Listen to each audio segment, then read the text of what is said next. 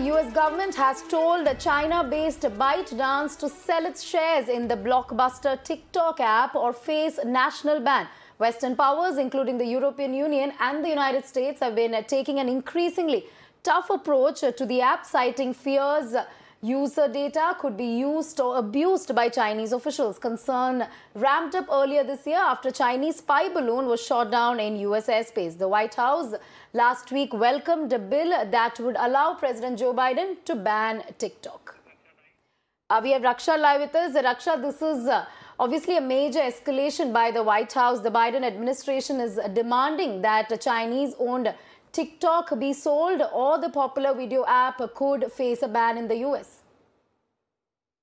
Yes, that's right, Radhika. Absolutely. In fact, over the past few months, we have seen growing concerns across countries related to fears of Chinese app ByteDance, Chinese company ByteDance own app TikTok.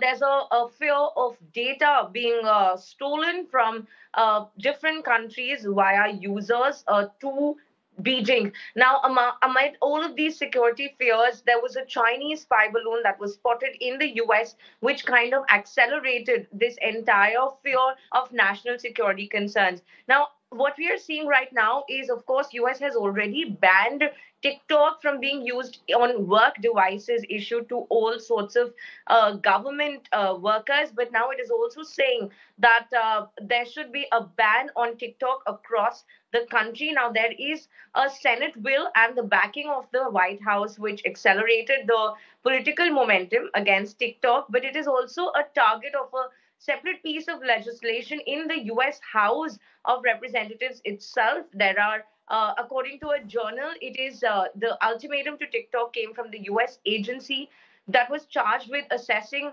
risks of foreign investments representing national security. Now, I must also add that time spent by users on TikTok has surpassed the amount of time spent on YouTube, Facebook, Instagram, or Twitter in the United States, and is about to also sort of surpass the amount of time people spend on Netflix, which is also a big growing concern in the United States of America, because maximum user base of TikTok right now is from America, especially US teenagers, and this does pose a big security threat because there are fears. And I must also remind our viewers that this is the only one of the rare issues where a bipartisan bill can be expected to pass in both the House, which is run by Republicans, and the Senate, where it is the Democrats that have a majority.